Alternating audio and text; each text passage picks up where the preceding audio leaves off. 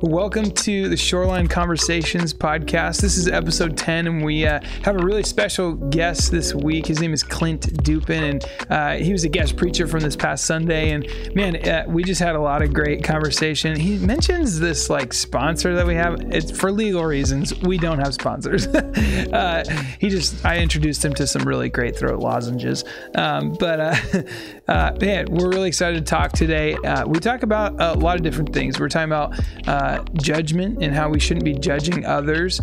We get into a lot of, some interesting topics that are very timely. So, man, I encourage you to just invest this time in this and let's see what the Lord has for us this time. So without any further ado, let's have this conversation with Clint Dupin. So welcome, Clint. I'm super excited for our conversation today. I'm super grateful for you and for just coming to Shoreline and investing in us. So I want to start for those who are watching and listening and maybe are a part of Shoreline, but also we have people that aren't a part of our local community here listening. So kind of just tell us like who you are and what you do. I know there are big questions. Yeah, big questions. But who are you? What do you do? Where are you from? Give us the details about yourself. Before that, I just have to give a shout out to our sponsors. Fisherman's Friend. Fisherman's Friend. I didn't know about these 5 minutes ago. You're learning so much from your experience. Yeah. Why aren't you talking about this more? Well, let's have a word from our sponsors. This is a brand new bag. It's so good. This has changed my life. It's changed my throat. He's happy. Oh, it's the best. They're the best. They're the best. Now they do look like dehydrated bran flakes. Yeah, they do. But then they just explode. They kind of like look like dehydrated like meat patties or something. Anyways, yeah, they're really good. They're incredible. They're the best. What was your question? Okay, who are you? Yeah. Hey, first of all, thank you. Thanks for having me on. Yeah. Your thing here at Shoreline is pretty incredible. My name is Clint Dupin, and who am I? Man, I would say I'm a husband first. And I have 4 children. Yeah. So then a father, and I'm a church planner, church startupper guy. And for the last 2.5 years, we've been working diligently in the East Bay of San Francisco to get our church, East Town, started up. So it's a tough location. Yeah, it is. And we chose it on purpose, right? It's like we've always loved the Bay Area. I met my wife in Sacramento, and we'd spent a lot of extra time in the Bay Area. Then we moved to Michigan. Wow. So very different. Very different. Yeah, especially during the winter. Yeah. Yeah, very different. But that's we started feeling just this nudge, this calling to do something. And I think there were a lot of reasons that I did not want to move. I didn't, I love the Midwest. I love the weather here, but the biggest thing was I felt like we were doing a lot of good things there. Yeah. And I tried to justify that in my own life. And one of the things, I didn't even talk about this to you yesterday, is in my prayer time and just listening, was I really felt like God was saying a lot of those good things that you're doing are things I never asked you to do. Mm-hmm. And they kind of distracted me, and I was hoping it would prevent me from starting a church. But one thing led to another. We felt that confirmation from others. We felt it from the Holy Spirit and picked up and moved. And we came to the San Francisco Bay Area. Wow. Yeah. That's crazy. Yeah. Yeah. It's interesting how, and maybe you can give some insight on that. Like when you are maybe doing some good things, they're positive things. They can be good things for the church, good things for your family, for your community, but maybe not something that the Lord is specifically calling you to. Is that like because you have certain skill sets and that or you have some proclivities towards like an area that maybe like, I'm curious because like, I wanted to do music when I was in San Diego, and I grew up there, and I wanted to do music, and I wanted to be in San Diego. I never had intentions of leaving. And so I was like kind of on the right path, but it was just where like I came here to visit a friend who worked here at Shoreline, and now I'm here, and I've been here for like 8 years. Did you ever go back home and get your stuff, or did you just? I did. Okay, so you didn't just stay. I came here, went back home. You got the cat. Was there for a little bit, and then I got no cats, but and I just felt like it was really hard to like make that decision and move here because I honestly, truthfully, I love Monterey. I love this area so much, but I never wanted to leave San Diego. But I made that hard decision, and it was the right decision. And I love doing what I do, and I've come to know and understand and love this community. But it was like really hard, and I felt like I was doing good things. Yeah. But like I wasn't listening to that. Like there's new opportunities. There's better. I'm calling you to a certain area. So is that something that like I just didn't want to leave San Diego. Because it's San Diego. I do believe, this sounds weird, and maybe, you've never heard this before. I do believe God makes people for geography. I do. I don't know what it is, but I grew up in a Christian home, and I think there was this bent towards things got to be hard. You need to be miserable if it's honorable. And So snow. So you're like, okay, I have to stay where the snow is. But I remember first hearing that conversation and thinking through that. I'm just like, calling is bigger than a vocation. Yeah. And I think in the church sometimes we get that messed up where it's like, well, calling is only people in full-time ministry doing something. It's like, no, it's like God made you have a gift and a talent. I saw that expressed on Sunday was absolutely amazing. You can use that anywhere. Yeah. But I do think that there's places and seasons where God uses us even more. But there are some things, and I really discovered this. There were some things that I really thought like, oh, this is where God has me. I'm doing great things. And I remember even people, mentors in my life. Mentors are those people that will speak truth regardless of the outcome, right? Yeah. Regardless of, hey, if we're friends after this, they're going to speak it to you anyways. It's a part of the gig. Yeah.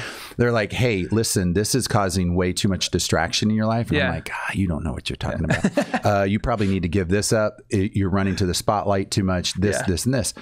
And it was distracting me from what I knew that God was calling me to really do. So I don't know if that answers your question. No, but definitely. I think, yeah. I know it's, I mean, isn't that like one of the biggest questions that I think Christians have when they know and understand the truth of like the Holy Spirit, like tugging on them and pushing them to certain like things and opportunities and ministries.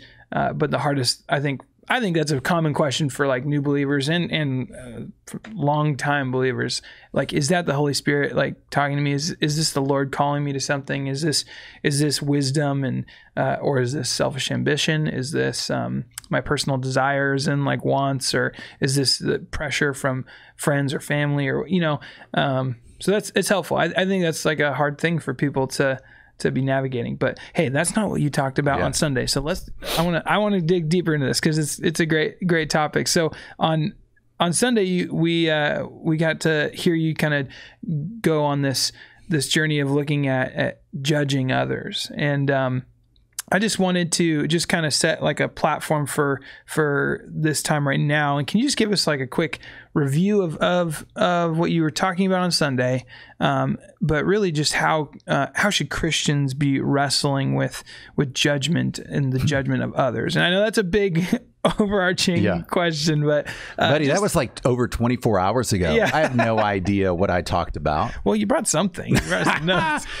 No, I think first of all, it's you guys came up with the series, and I made a joke about this yesterday. It's like, give this to the guests. Give judgment to the guests. Yeah, appreciate that one. Right? No, I love Kevin. And I love your team here, but I talked about I will not judge, and I think it's one of the hardest things for us, not just as Christians. I think it's one of the hardest things for us as humans, and partly because we're always dealing with it, right? We're always feeling either judged, or we're feeling inadequate, or we're feeling, we live in such a transactional society and culture where, everything that we do, everything that we invest in or that we do is constantly being evaluated. And so, my job, my parenting, my dating life, all of it, right, is constantly am I measuring up? Right. And so it's just one of the things, whether or not we believe it or not, right? Or whether or not we, really like, oh no, I don't judge, or I do. We do it in certain ways, and we do it, we all have different ways of doing it, and we've all been on the wrong side of judgment, right?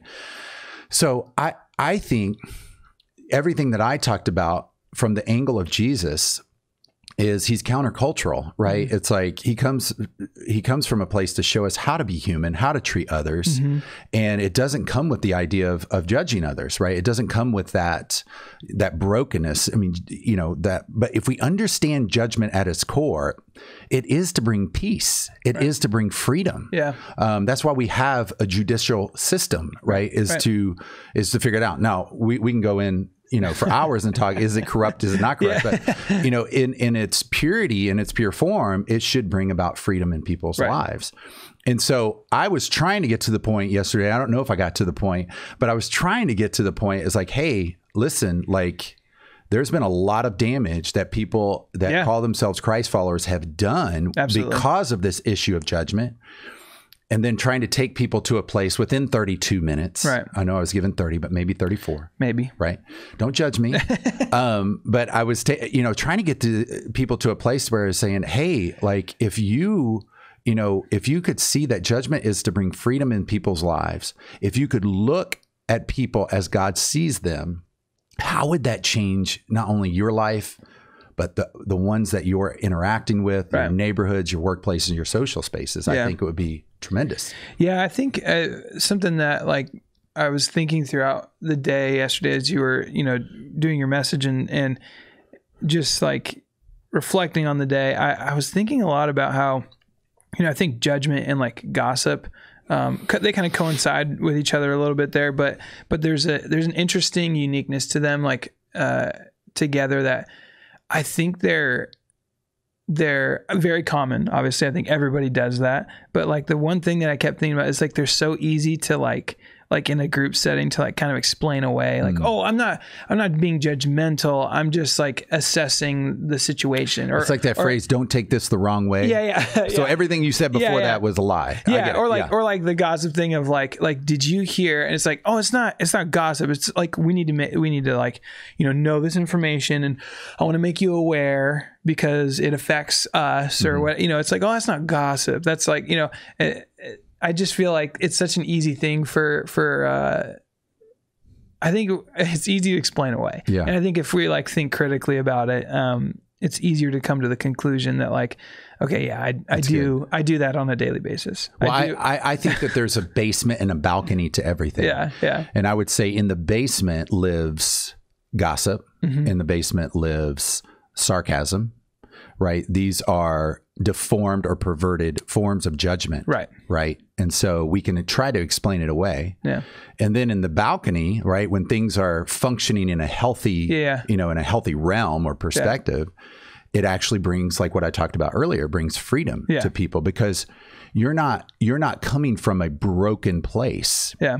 You're not coming from an insecure place. You're not coming from a place of anxiousness, right? Of divide or fear. And so I think this is what, Jesus comes and he walks the earth as we should, giving us a pure picture of what it means to be human, right? Because Adam kind of messed up. Some others did. Yeah. But I think it's this idea is like when Jesus would arrive on the scene, and I said this phrase and I stole it from somebody, I don't know who it was, but grace always arrived first. Mm-hmm. But he wasn't, it wasn't like he was 50% grace and 50% truth. He was 100% grace. He was 100% truth. He was willing to speak truth 100% of the time because he was willing to give 100% of grace all the way to his life, right? To sacrifice his life. I think a lot of times in this culture and in our society, we're unwilling to do that.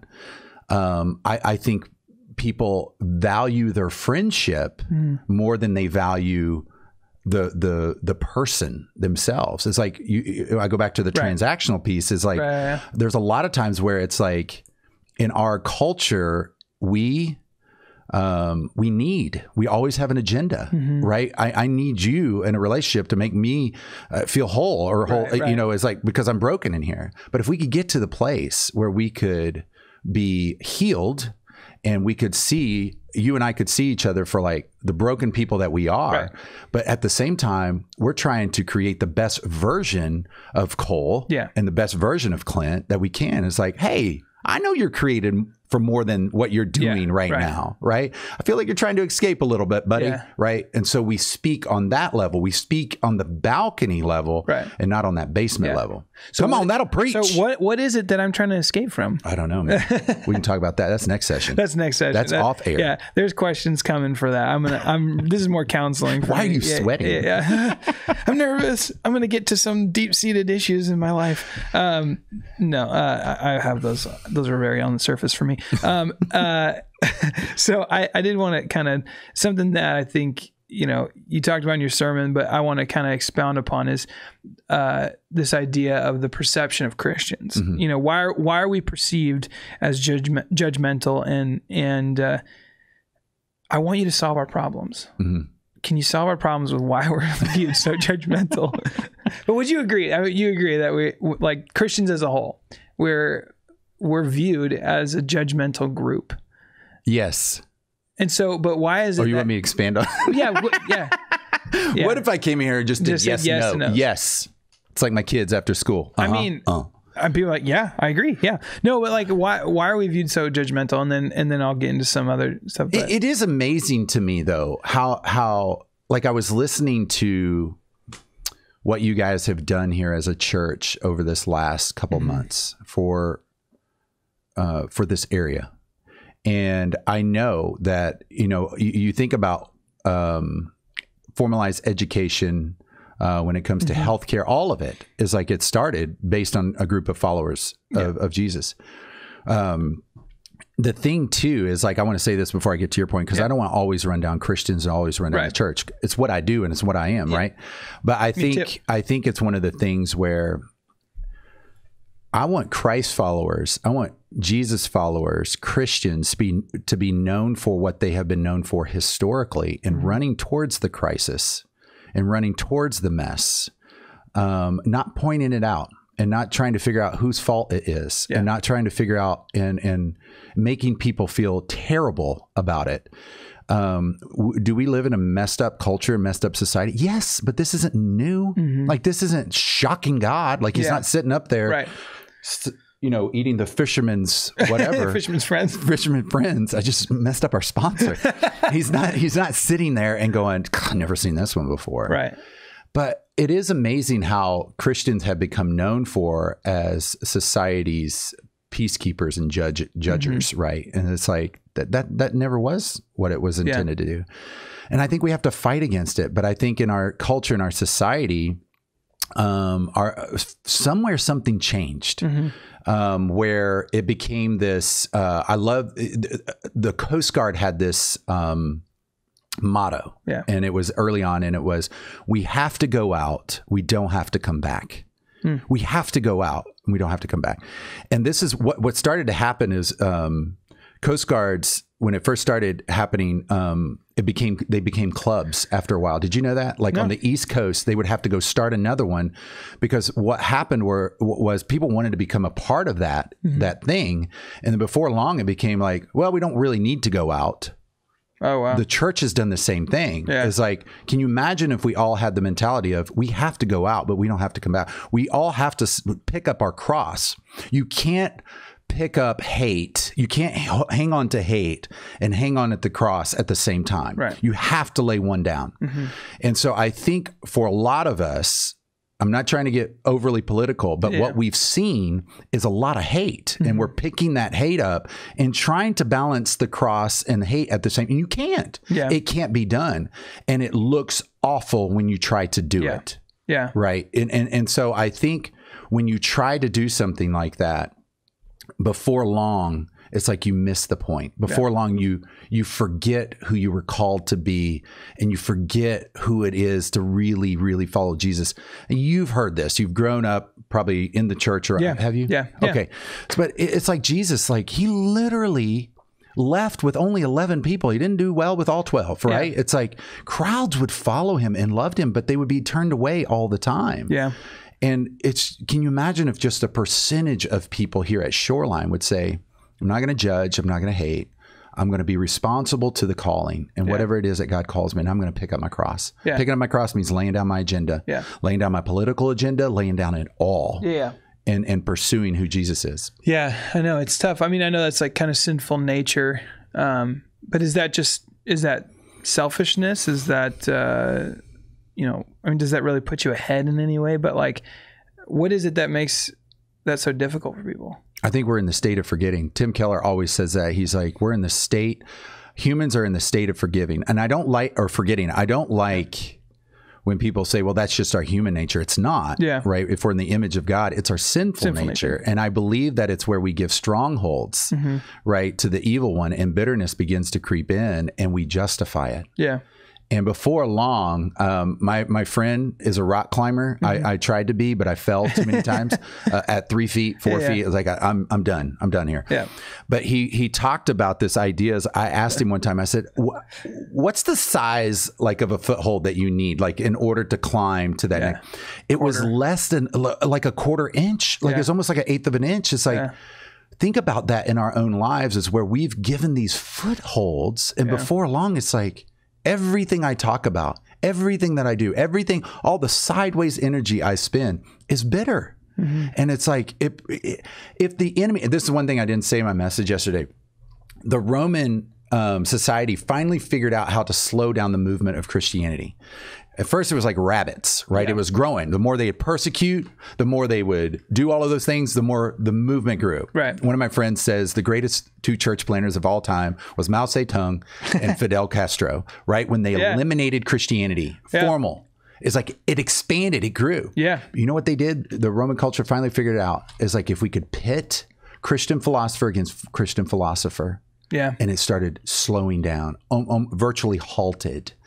So I think it's those things. It's like, man, the enemy is at work right now. Yeah, and totally. If we could identify that and say, oh, that's not the version of Jesus that I see in the scripture, not my version of Jesus, but the version of Jesus that I see in the scripture. Isn't that so common? I mean, I feel like, I think about my own life and how many times I've justified like opinions or actions or just used scripture out of context in like discussions with friends. And like, it's so hard because it's just, is it the way you grow up? Is it the impact of culture around you? I don't know. It's one of the more frustrating things I've caught myself doing, is justifying my personal beliefs or justifying my tendencies or like leanings, whether it's political or not. I mean, just in general, and I justify them with like my faith or something. It feels so dirty when you critically think back on it, and it's a difficult thing, but I also don't think that that's like what drives me. It's not what drives my life and my relationships. But I'm thinking through like, am I a part of that? Am I a part of like what's being viewed from outside the church as part of the problem of this like judgmental, rule setting, group of people? Well, what I can tell about you, and I'm making a judgment. Judge me, please. I saw it on the stage. I saw how much you cared for your two best friends, your best friend who was there. But I could also tell our interaction. I even talked to my wife about this. We had several interactions with staff people that were just really genuine. Mm-hmm. And I think what people pick up from you, and especially probably if they spend more time with you, is that you're a loving person. And I think a lot of times, and I said this yesterday in the message, is like, right now, I don't know why it seems like this, but people have a desire more to be right. About whether what they know politically, what they know scripturally, what they know about a faith or anything, more than they value that relationship. Right. And I don't sense that from you. Right. And That's generous. But I think people on the outside, and this, I remember hearing Andy Stanley talk about this. You can't be angry at a entity. You can't be angry at an organization. Right. It's always a personal thing. Yeah. So your friends or your people who you interact with who are angry at the church, they're disassociating. Yeah. Disassociating. And probably because they had a very hurtful situation to happen personally. Yeah. I'd hate for that to translate into like these relationships with people that like are seeking after or had these bad experiences with the church, and like you want them to have a better, view of the church. It's been tough, but I think, I wonder if that's a generational thing. Is that this idea and focus on like, let's say from people outside the church looking at the church, is it a generational thing where like a younger group of people is saying the church is a judgmental, like bad place, and is that something we need to focus on? I don't know. Like, I think that's a great question. I would answer this in two ways. And the first one would be, I think that you have the builder generation, the boomer generation. Boomers fell in line with their parents going to church. Like, hey, my parents did, so I'm gonna do it. Yeah. Boomers go, and then the Gen X is like, they would listen to their parents argue on the way to church, and then they would argue on the way back to church, and they would see their dad do whatever. And they're like, is this really what we want to be a part of our life? But we probably should still do it because we need to check that box just in case this stuff is real. Yeah. Then, we don't want to miss out on heaven. Yeah. And then the next generation, right? The millennials are like, they're calling crap, right? They're calling like abbreviations are okay. Right. They're like, they're calling BS. They're calling BS on it. They're like, hey, children listen to this. So why would I give my time? Why would I give my time to this? And now Barna's reporting that Gen Z is like, they're not even believing, most of them aren't even believing in God anymore. Yeah. So I think that there's all of those things that are wrapped in. I also think that what your generation has at its fingertips and the next generation has, there's so much that they have available to them. Accessibility. Yeah. And for so long, think about this, for so long, within especially the Catholic tradition, I'm not ripping on the Catholic tradition, but a lot of traditions, you couldn't ask questions. Right. And so you've had a lot of this authoritarian, we will tell you what to do mentality. If it was that type of church, this is how things are done. And I go back to your friends who felt maybe literally bullied by a couple of people, but people have felt bullied by the church a little bit, and it's not practical to their life. It's not playing out, and love doesn't win in that whole situation. Right. So I think there's two different things that are going on: generational calling BS, and then I also think that there's this. I know for me, my wife always challenges me with this: is like what you could get by with 10 years ago, sane. And talking, if you had charisma, if you had a couple of good things to say, but now it's like authenticity. Yeah. Do you really care? Yeah.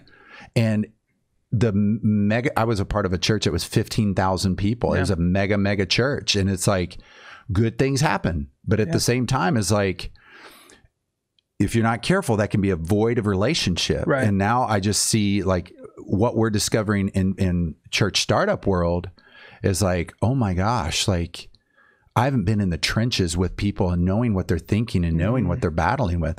So to answer your question, I don't know if that answers your question, but I think that there's probably scholars that could answer that way better. But that's what I'm sensing and I'm seeing. No, I definitely think what you're expressing is there's different desires. Can we just take a time one more sponsor for Fisherman Friend? I gotta say, I popped one in right before we. Okay, go. Sorry. No, man, I think there is like a reality to like different generations have like different. I think about Shoreline. We are a seriously different church all around than we were. I mean, Thomas, you've been here longer than me, so I mean, even 10 years ago. Who are you talking to right now? Oh, that's our producer. Do you have Thomas. A friend in here? We do have a friend in here. Can you not see him? Yeah. Oh, there is another person. No, but I mean, Thomas, is that fair to say? Like, I feel like Shoreline is, even in the past 10 years, has shifted so much. But even thinking back further than that, I mean, I just see though that like there's a different, and when you see like the generations, like, man, there's a different world when we were like, oh, we're an evangelical church, 10, 12 years ago. There was a lot of, the music looked very different. The preaching looked very different.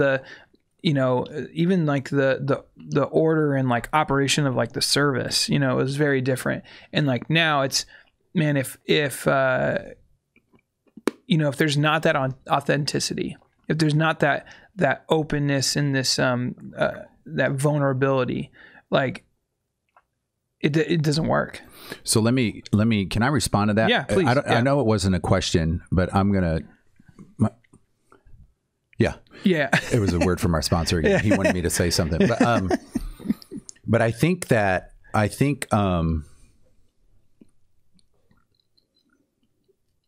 what you're referring to is a place that I go to. Yeah. Which I get what you're saying. Yeah.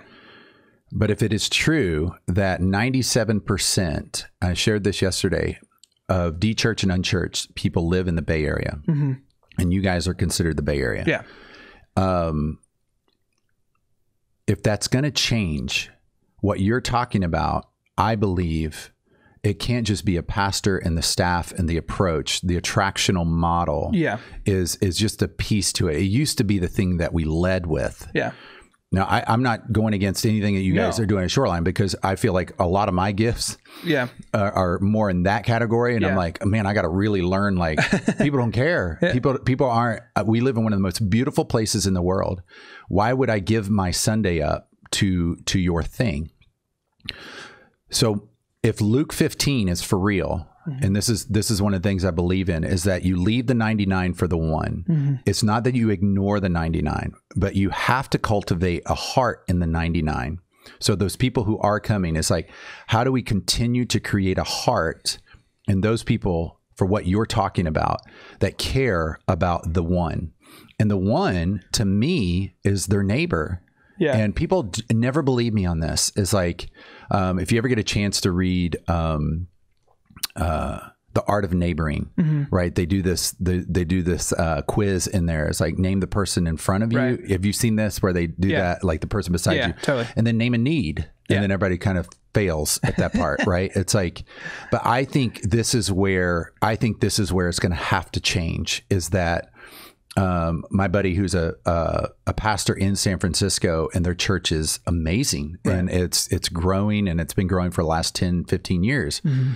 But one of the things that he says, if you haven't had dinner at a person's place, if you haven't been in relationship, the last place you should be here is on Sunday morning. Right.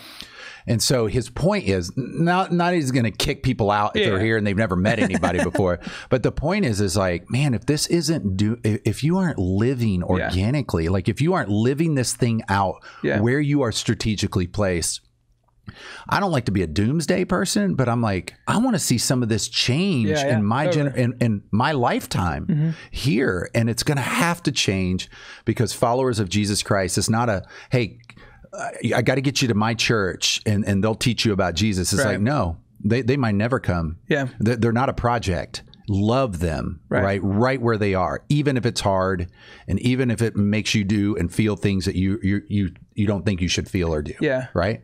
I wonder if that's like does it have something to do with like the availability to, or the the access to, like, why, like we were saying, why would I give up my Sunday, like potentially the best day of the week for a lot of people, where I live in this kind of area and I have so many options?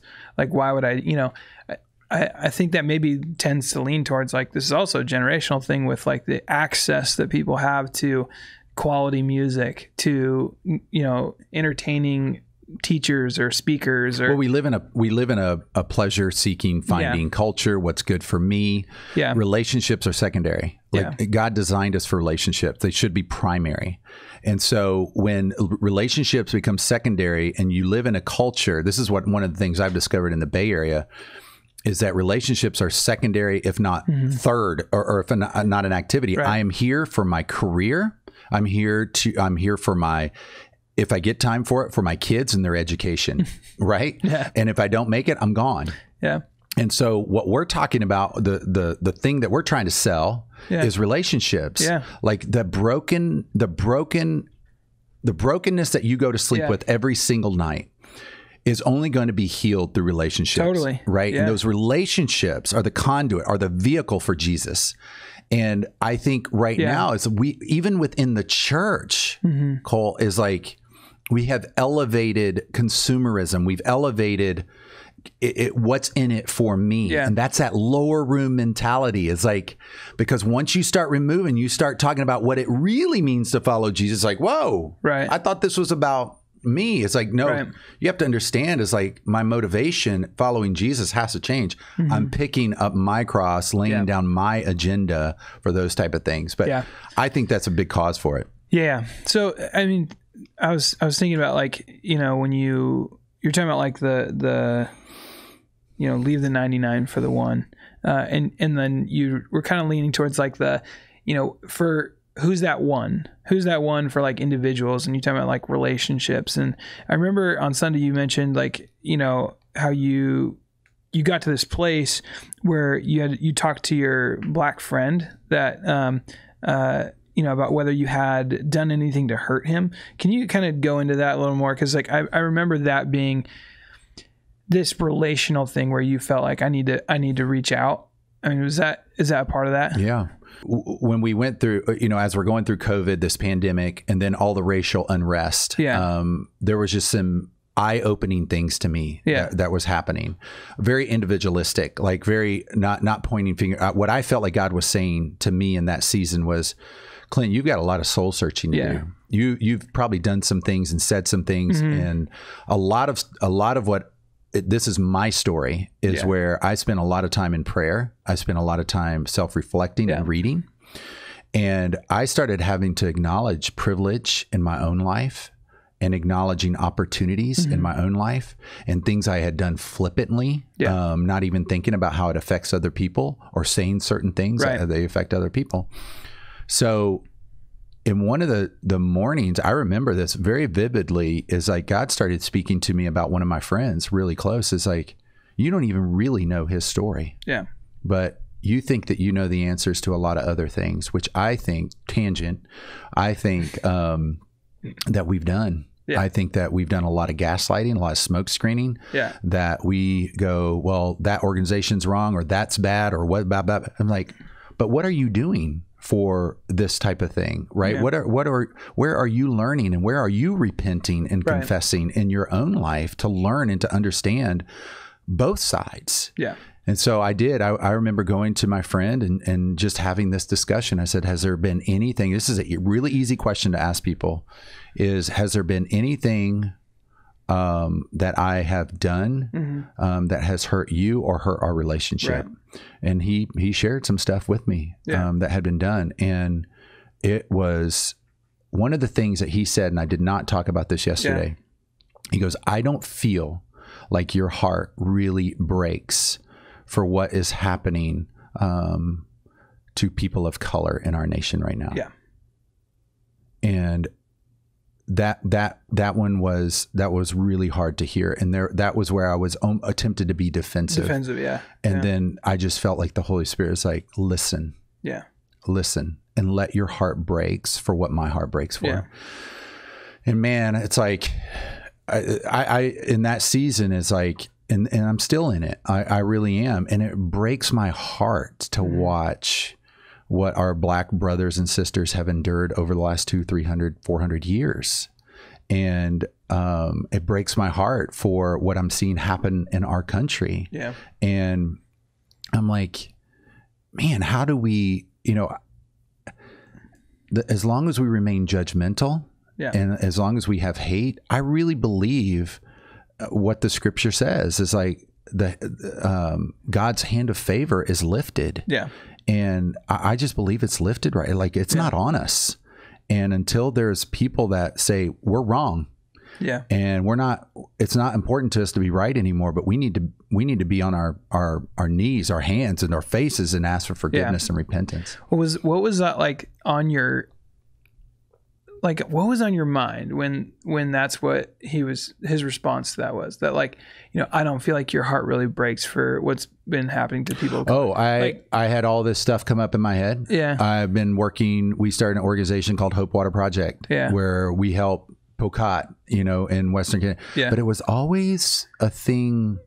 Yeah. It was always good things, but there was a separation. Mm-hmm. There was never, I did this or I did this. And it was just, this culmination, this overwhelming sense of like, that's not what he's saying at all.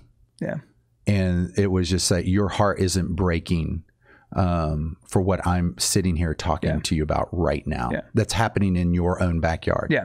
So you had to meet him with that like grace first thing, where like, I need to not get defensive, and I need to,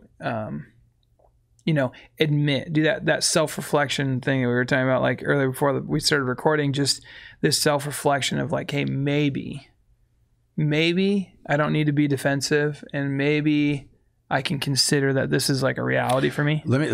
One of my things that I learned in this whole process was it is a privileged thing to pick up the phone and go, now I'm ready. Yeah. Right. It's like, now tell me where I've been wrong. Yeah. And then, so that's where I needed to be really, really careful. And I learned even there that he had been the one showing me grace. Yeah. Not me showing him grace. And he'd been showing it to me for a couple of years, that he was giving me grace. Yeah. And he's very strong, right? And very influential. Yeah. And helped us start Easttown. But at the same thing as I've learned in this season is like, isn't it amazing? I don't know if you want this or not, but isn't it amazing that a lot of white leaders are now ready to learn and now teach me, and now I'm ready to read. When you start hearing voices like, we've been saying this, we've been trying to alert you to some of these things.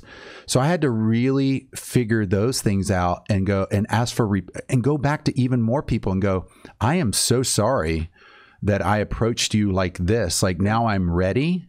Like, who am I? Right. Yeah. And I think if people can just rest in who Jesus is and listen and respond to his promptings, it's like so much healing will take place. Yeah, man. Yeah, it's powerful. It opens up the door for me for like the self-reflection thing. And I mean, it's a hard thing to process. Like, I think because of, there's that initial,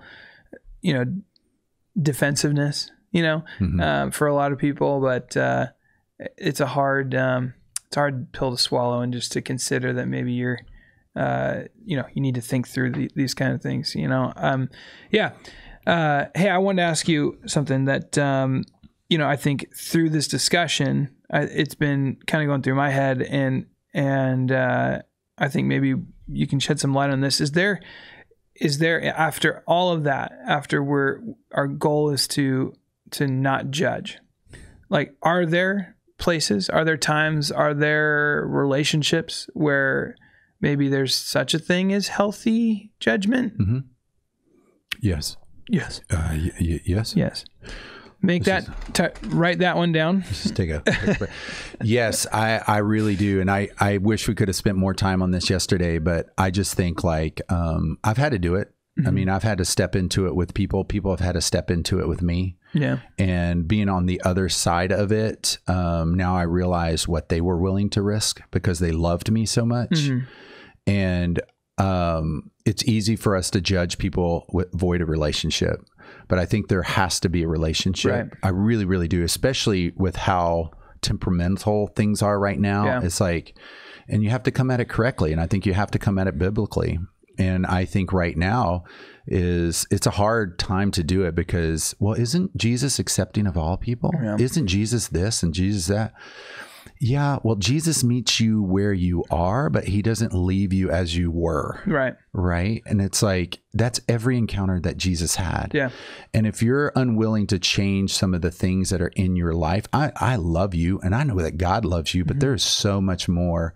Yeah. Like you are like a older man and with his water wings, and you're having the heyday of your life in the shallow end of the pool. Yeah. And you would walk in, Cole, if you had children, you would say, hey kids, we're staying out of the pool while that guy's in there.